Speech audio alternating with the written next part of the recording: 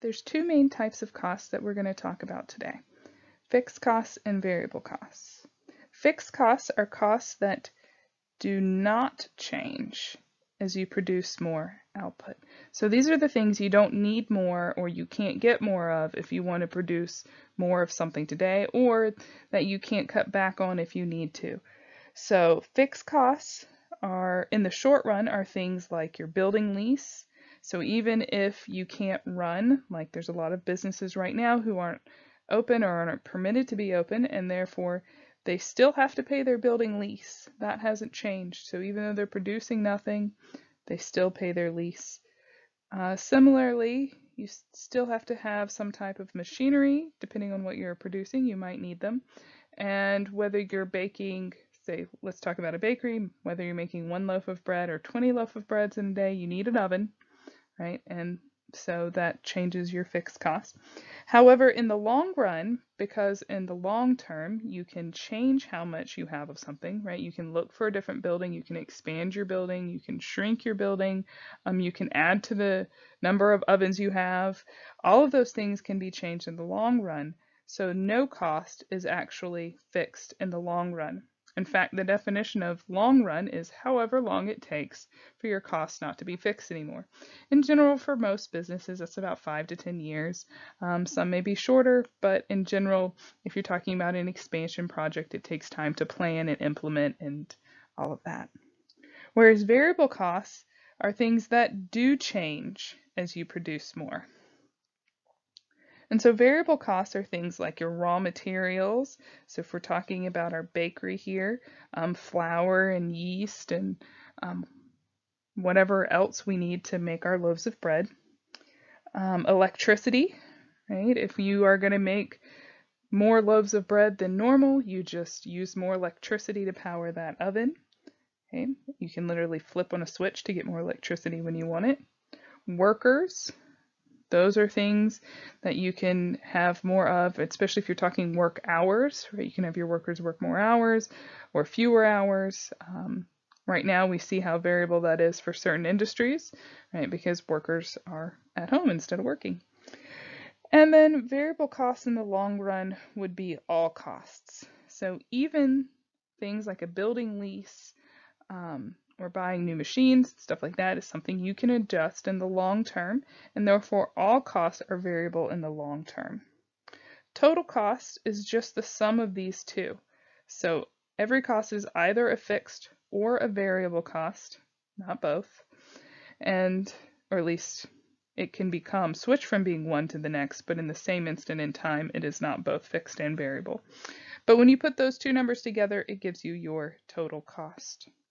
And then just as a little refresher, because you've heard the words total cost before, this is the same as the type of total cost we were talking about at the beginning of the course. So it's your marginal costs is the incremental change in total costs as you produce more. So that's the same total cost from before. Now we're going to look at what these costs are in terms of an average sense. So whenever a company is looking at their fixed costs or variable costs or total costs, and how this changes as they produce more, they don't care as much about the total number of each of these things as they do about how it changes per unit. And because the per unit part is the important part, average just means per unit. So for all of these formulas, we're just going to divide by the number of items produced. So for average fixed cost, that's just whatever your fixed cost number is divided by Q. Now, since that fixed cost is a fixed number that isn't changing when Q changes, as quantity rises, average fixed cost falls. And it does this because our fixed cost is constant. And eventually, that change in Q is going to, as you increase Q, this average fixed cost change is going to become smaller and smaller and smaller until it is practically constant itself. So when you graph it in a little bit, we'll see that it goes down steeply and then it just kind of hugs our axis. So then average variable cost is the variable cost divided by the amount produced. But variable cost does change, right? That goes up as you produce more. So at first, our average variable cost does indeed decrease because our variable costs aren't going up dramatically. But then your variable costs are going to start increasing more and more because you're going to have to start buying higher and higher value resources to be able to produce what you need to produce. And so that makes your variable costs rise at a faster rate eventually. And so average variable cost falls and then rises because at first our variable cost increase is slower than our quantity increase, but not always. So they're going to switch.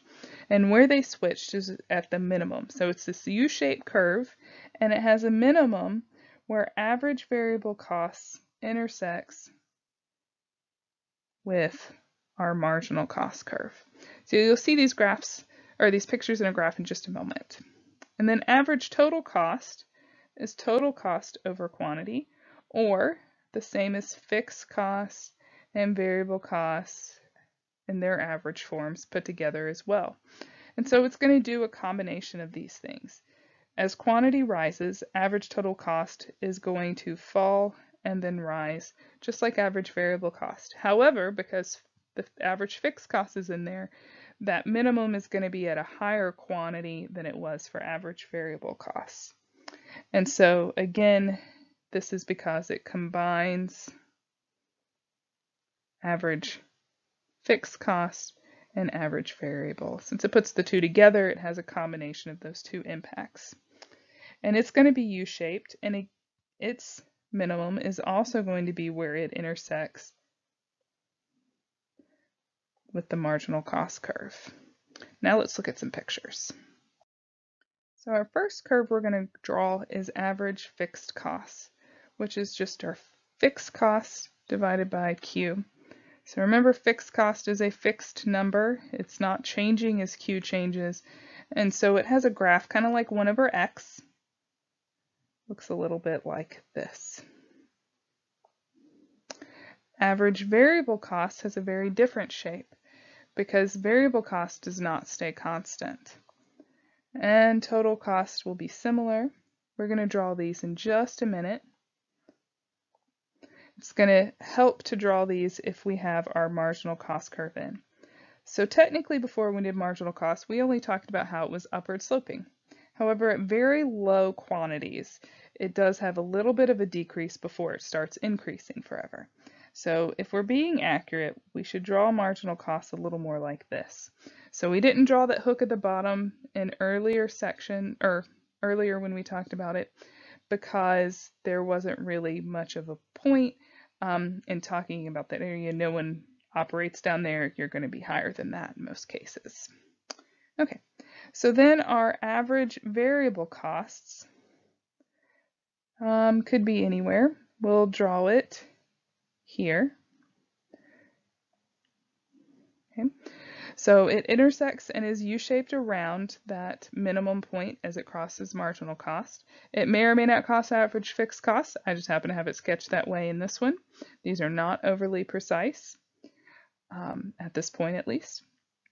And then when we talk about getting our average total cost in, so since it's the sum of these two, if we wanted to graph what average total cost was at this quantity, we would take the height of this curve and the height of this curve and add them together, and we would end up with a point up here. And if we did that for all of them, we would get our average total cost, which should look a little something like this, where it goes there. So I'm going to get rid of those lines. They were just measuring the height so that we could get a plot of our average total cost.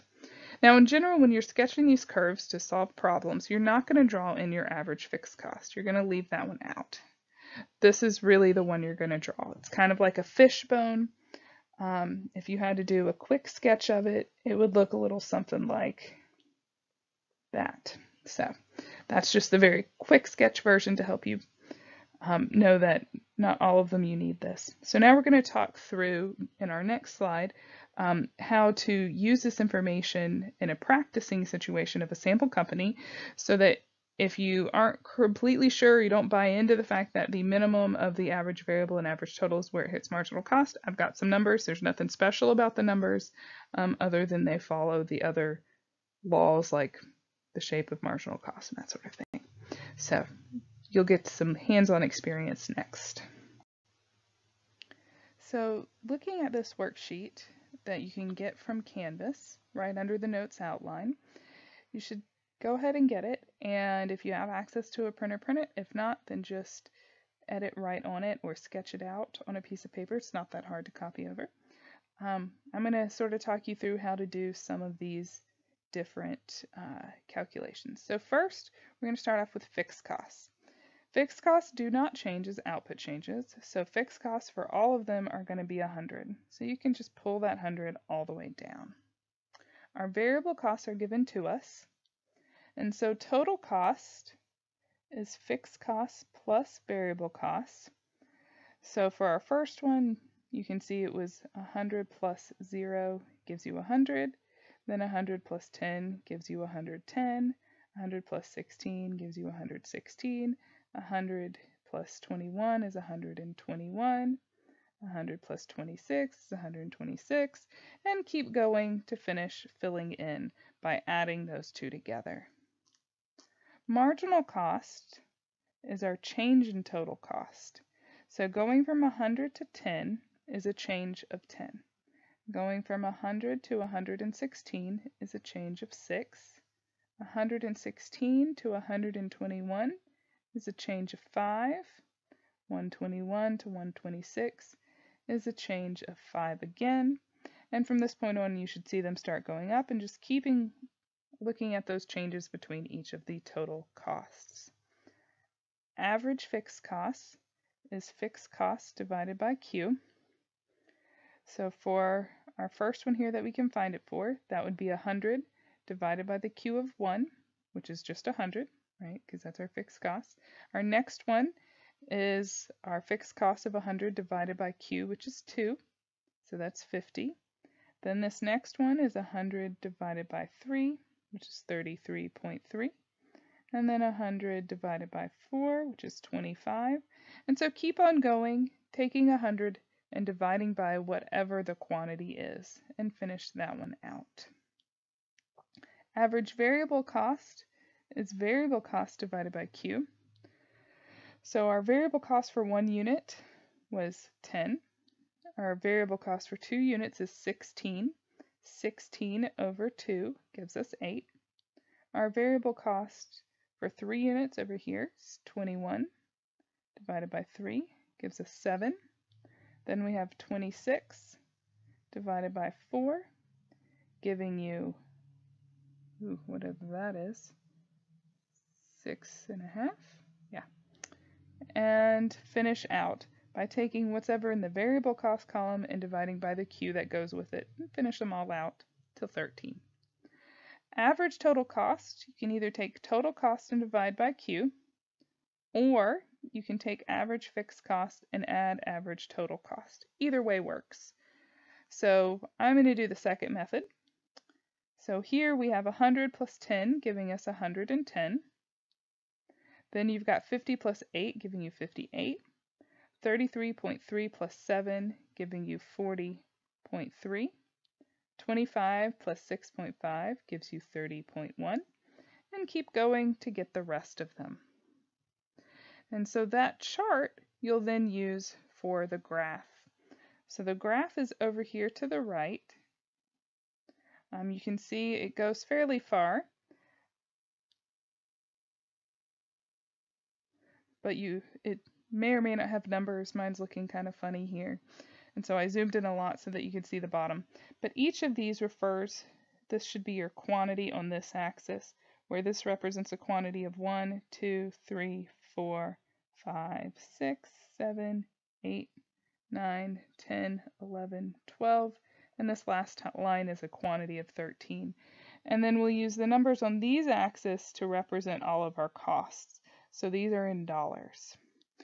For this, you're not graphing the fixed cost, total cost, or variable cost. You're only doing marginal cost, average fixed cost, average total, an average variable. Now for the average fixed cost, your first one is not going to quite fit in the graph. So let's zoom out and go up. Our first average fixed cost, I'm trying to slide a little bit. Okay. Our first average fixed cost, there we see, is at 100, but our graph only goes up to 54. And since the graph only goes to 54, we can't plot that one. The next one, though, is 50. So we can start at 2 and 50, which is right here. And then you go over one more down to 33. So your next plot is going to be more like here. And then you'll finish plotting all of them once you have all the numbers calculated, of course. And then just connect the dots. And you should see similar shapes. And then move on to the next one. I recommend using multiple colors just so that you can tell them apart.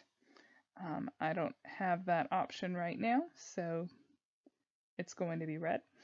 But then you would move to your average variable cost, which starts at 10, and then 8 and 7.5. So it's a lot smaller. It starts here at 10 and 8. Oop, that's not 8. 8. I skipped one too. Don't go too fast. 7, 6.5, and so on, and then you'll connect them for your average variable cost. They should start off looking a little something like that. Then you move to your averaged total cost. Again, 110 doesn't fit, 58 actually doesn't fit, but our third point of 40.3 does. So you go over to 3, and just above 40 is your first point. And then 31.5 would also fit. So it's there. And so then you would want to just finish all those off and connect them to get your average total cost. But don't forget marginal cost, because that's an important part of our graph too. So it starts at 10 for 1, and then 6 and 5 and 5. And so it actually starts at this same point there, and then it goes to 6 and 5 and 5, and then it's going to start doing something different after that. So your marginal cost looks like this, but then it'll curve back up and re-intersect some things. So finish out the table and sketch. I can only start the sketches because I don't have all of them, but finish it out, give it a sketch. And I'll post the answers so you can make sure. There are these questions down here that's talking about the shape. It's just really trying to make you or help you remember how they're shaped and what happens to them, so you can go back to the notes and be able to get some more detailed answers.